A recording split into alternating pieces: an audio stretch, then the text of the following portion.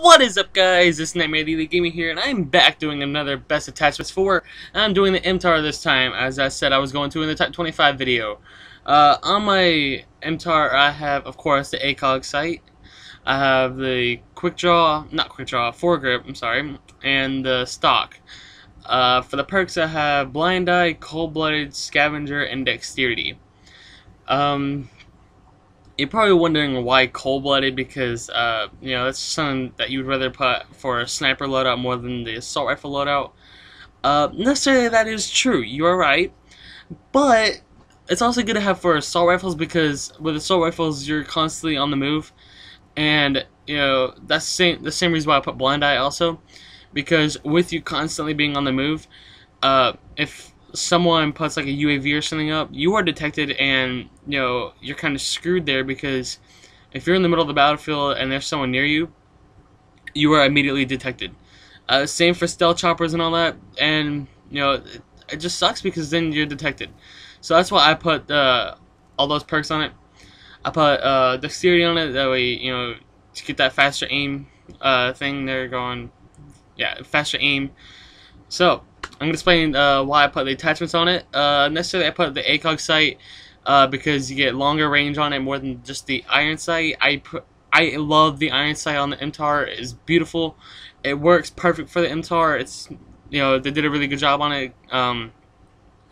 But you know, in this gameplay, I prefer the ACOG sight because of the range you can get with it, and especially on standoff, you can get some impressive range on it.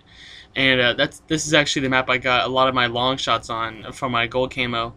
So, you know, this is a good map for long shots and stuff, for assault rifles, submachine guns and stuff.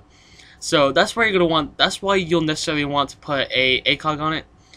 Put the stock on it, that way it's still just like a submachine gun. You move just as fast.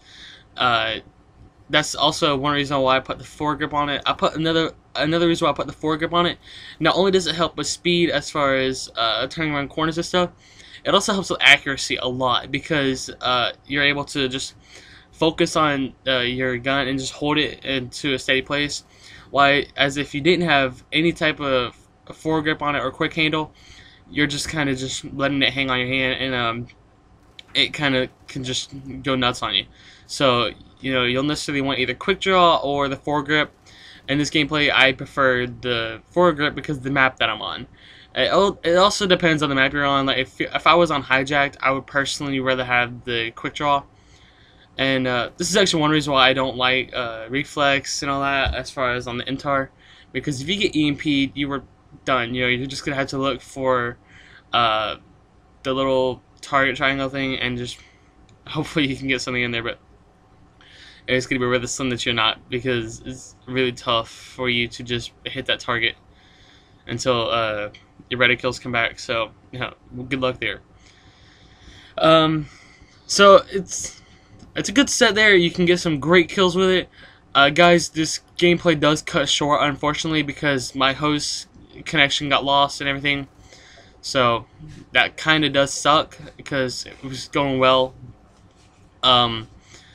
You know, the gameplay was good. Hope you guys enjoyed it. I loved the gameplay. It was really good from a little time that I had to practice with the MTAR. I haven't used the MTAR in God knows how long. So, thanks guys for watching. Please drop a like and subscribe for more videos. And I'm Nightmare the Gamer. My next gun is the MP7. I'm signing out.